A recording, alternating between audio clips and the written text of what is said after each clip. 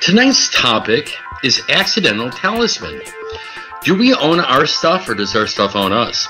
It's a pretty fascinating topic, and I think probably our guest should be introduced by Bishop Peterson. You know, I would love to hear a little bit of story and how you guys kind of met and some of this, Bishop Peterson. Great. Thank you so much, Bishop Canterbury. Our guest tonight is Ame Kesa Morghan, a Chicago-based practitioner, and welcome. Welcome to the show. And I want to just explain how I got to meet our guest tonight. She and lives in the Chicago area, and we met through a couple of organizations that we both belong to, the Chicago Geomancy Club, as well as the Owen Hermetic Society.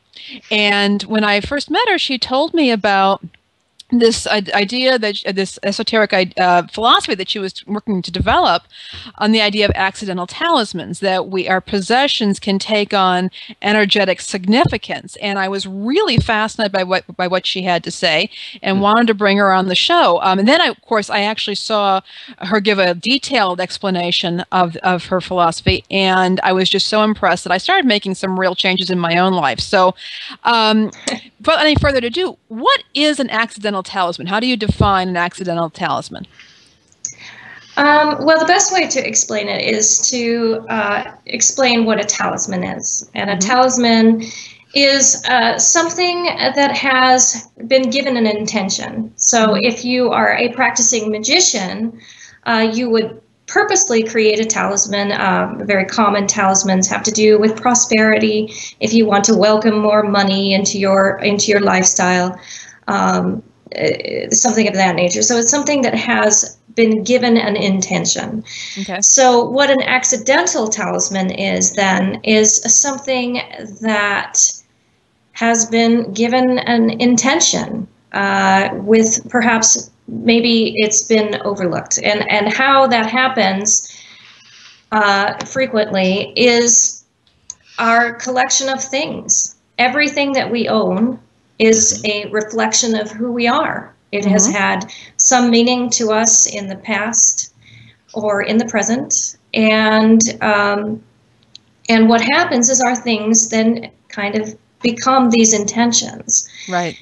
And what is dangerous about that is if an item is useful and it is something that is current in our life and is a reflection of who we are now, then it is a good thing and a pleasurable thing and a useful thing. However, a lot of things that we hold on to are actually things that are draining our energy and become these accidental talismans that are not helping us to move forward in our lives, but are actually keeping us locked to something in the past, something that who we were, a place where we had been, a concept that at one time had meaning to us, but no longer has meaning to us now.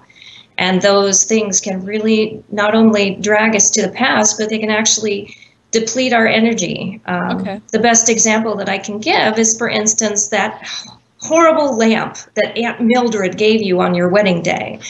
And you absolutely can't stand it, but oh no, I can't get rid of this because my great Aunt Mildred gave me this lamp.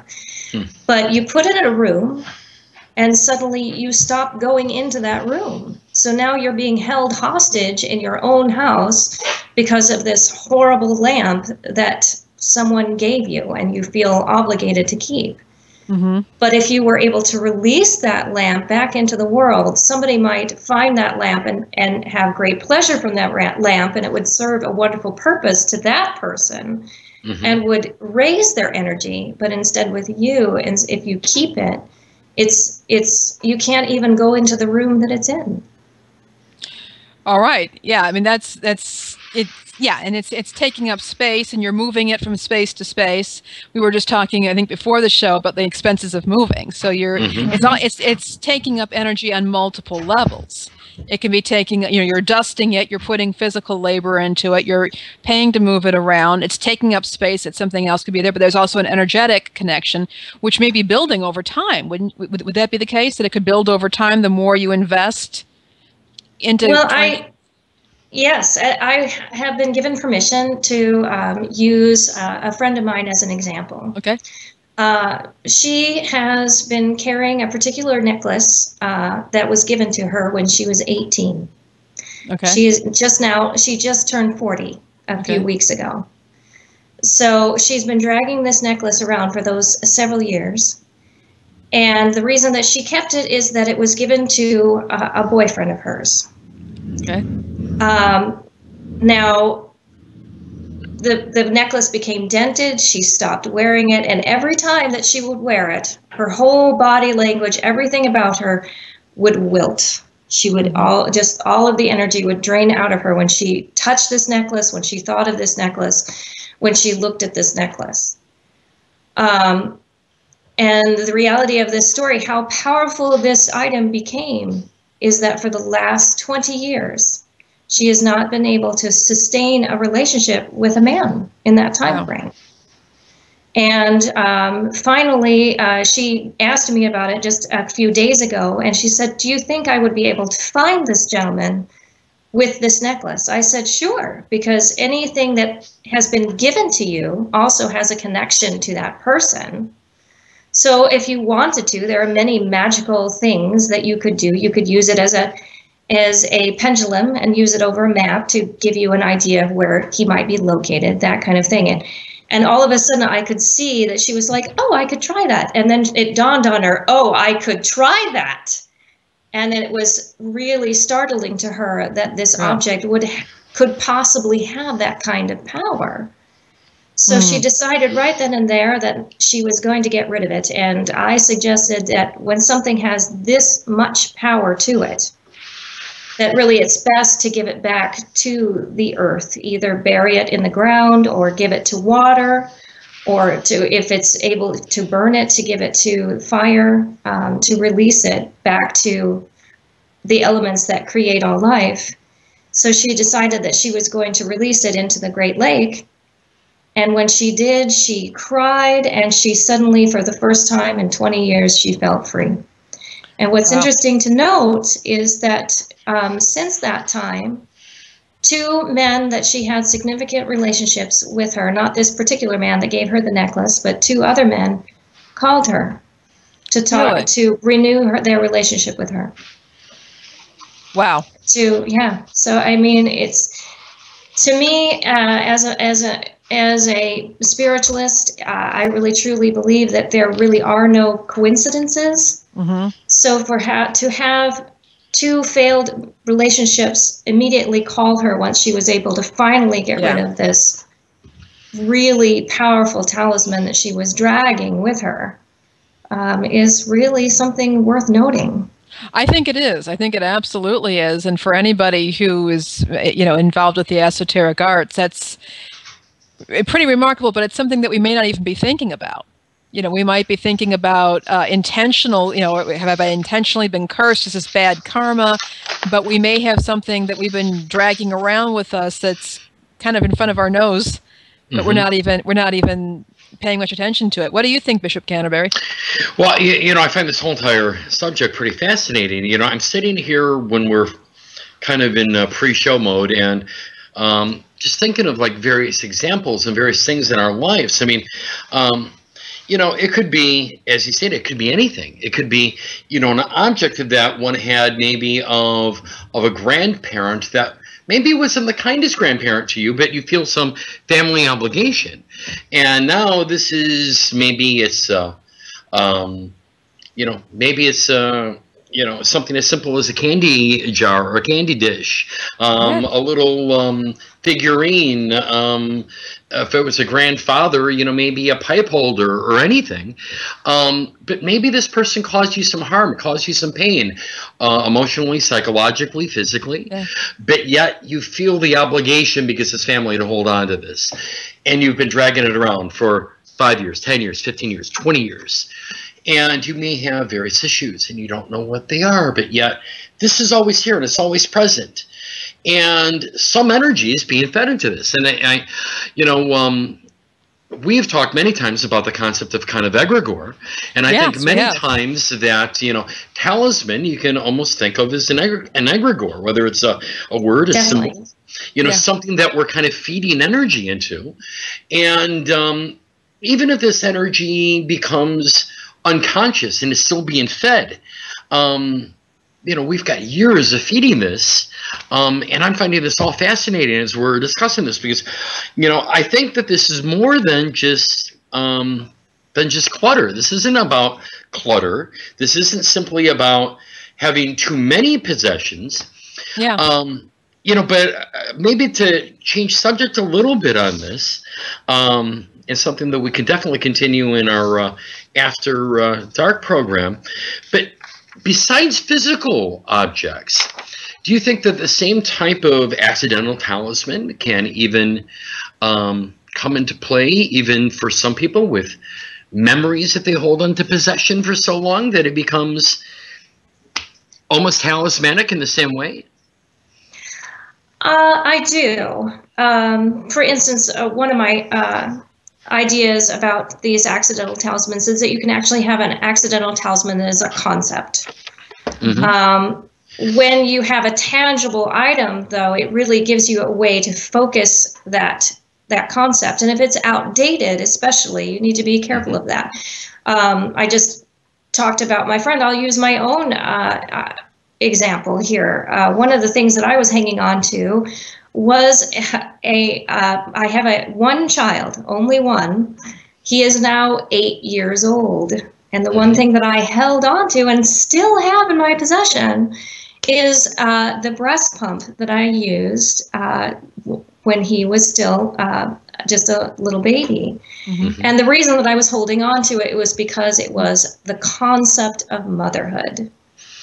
So yes, and what it was is that I had all of these challenges to overcome as a mother, and then as a single mother, a working mother that works a night shift in a male-dominated profession.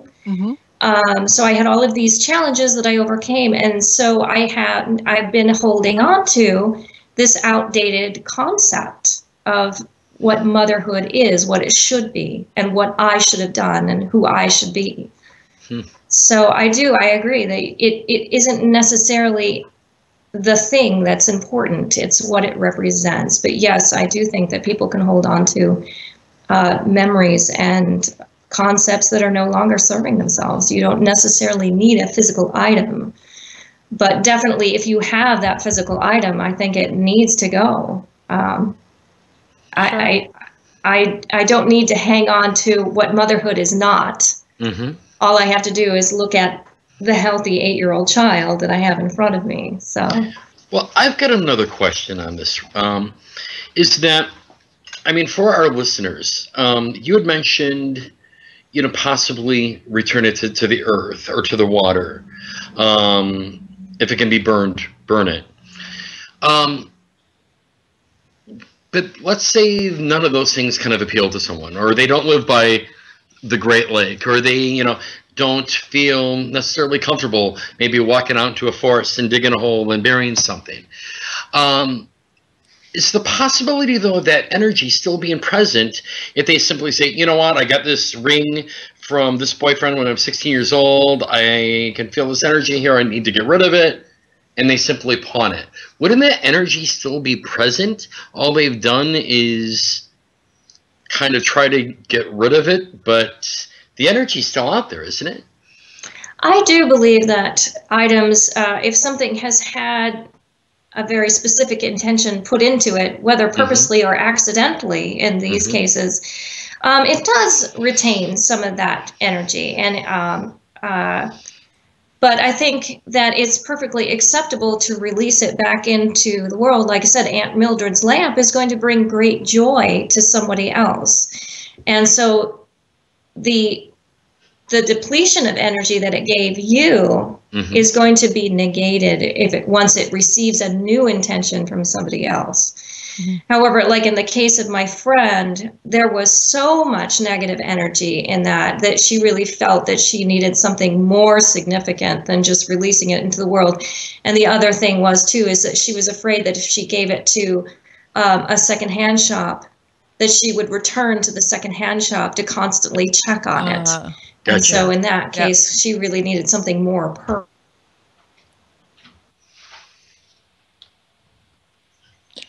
I believe, their intentions. You can feel the energy that was with them. But if somebody walks in and sees the lamp that you hate and goes, oh, that's such a beautiful lamp, then maybe it should be theirs, because they can give it a positive intention that is going to then recharge it and release the negative energy that was with it. Interesting. I think that's probably a really good explanation of how that energy can be released. Bishop Peterson, your thoughts on this? I think that's one real good way of doing it. There are some things that I would probably say, as you pointed out, there may be some things that are best released back to the earth, or released in a way that nobody's going to get at it for a variety of reasons. But I think that certainly if you have something like Aunt Mildred's lamp, which has primarily been an annoyance, it was given with good intentions, there's no reason why somebody else can't value it and and become something entirely different, even if it's just some ironic hipster who wants to do a 70s era living room. I mean, that's fine. That's awesome. But I think that a little bit of discernment there is probably a good idea. Well, we are going to be continuing this discussion in our podcast, Talk Gnosis After Dark. Those of you who support the show through the Patreon will be able to watch that. Otherwise, you will be able to download the show on Apple iTunes. You can also visit GnosticNYC.com/talkgnosis/ to download the podcast probably tomorrow sometime. But I'm looking forward to continuing this discussion. Absolutely. Also, for those of you who have been watching, who are watching, can you identify any accidental talismans in your life? And if so, what do you plan to do with them after watching the show? We'd love to hear from you in the comments section on YouTube, so please do feel free to share your own experiences with us. Also, I would like to point out to everybody that we don't have any ads on our YouTube show, so if you have found it helpful and you're interested in supporting this and other Gnostic programming, please consider becoming a patron of ours on Patreon. Patreon.com, patreon.com/Gnostic. You can pledge a small amount, even just a few cents per video or podcast, and you can set a monthly cap for your contributions. And when you do so, you are directly supporting the development of this and other esoteric and Gnostic programming. Fantastic. Well, again, we do appreciate all the feedback, as Bishop Peterson stated. Make sure you look out for us on social media. We are on Facebook, as well as here on YouTube. You can always reach us at Talk Gnosis at GnosticNYC.com. Drop us a note. Tell us what you think about the shows, show ideas. We get some great topics from our viewers. Drop us some comments on the shows. Like we said, we'd love to hear if you have any accidental talisman. I think this is could be a great topic to see how our viewers on YouTube, kind of talk about this one on things maybe they've noticed in their life that they've seen this. They go, wow, I've never thought about that before. Yes. All right. Well, this has been a production of the Gnostic NYC Network. If you enjoyed this show, please share it with your friends, click the like button, and subscribe to our channel. Opinions expressed on this program do not necessarily represent the views of Gnostic NYC or any other organization. No animals were harmed during the production of this show. And for more Talk Gnosis, tune in every Wednesday for new episodes. Thanks so much for joining us. Good night. Good night, everyone.